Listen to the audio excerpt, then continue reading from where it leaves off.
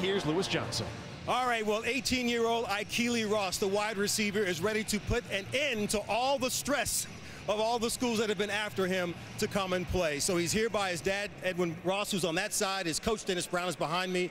And in front of you, you finally have narrowed this down to 4 hats, Ykili. So we have Arizona State, Notre Dame, Oregon, and USC. So where is the wide receiver going to play his college football? Where are you going?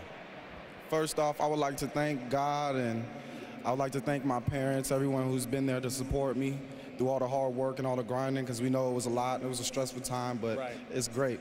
And for the next 3 years, I'll be attending the University of Southern California.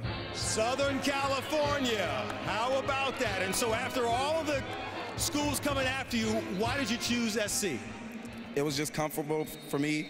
I just loved everything about it. It's a family school, and at the same time, it's somewhere where I want it to be, and it's just great, and I'm ready to go. And quickly, you play wide receiver and the other side of the ball. What are you going to play there? I'll probably be playing safety a lot, but going both ways. And I'm just ready to get going. Trojan life forever. And I would like to make a shout out to one of my close friends, Cody Smith, who just passed away of cancer. Thank you. Look over me all day, baby, as an angel. And I love you with everything.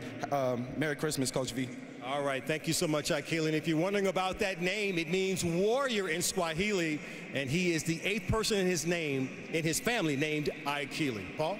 Lewis, thank you. We all noticed up here in the booth, he's only going to stay at SC for 3 years. Apparently so. Going to come out early.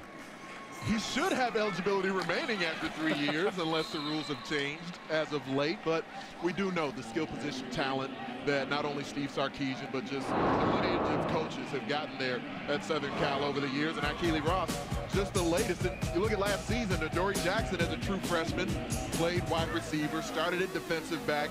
And Ykili Ross says he's in that same mold, wants to be a guy that can go in and play early, and look to Adoree Jackson as an example of what he feels like he can do, whether it was going to be at Southern Cal or anywhere else. A guy with big-time ability on both sides of the football, very shifty for a tall, slender frame, in and out of his cuts.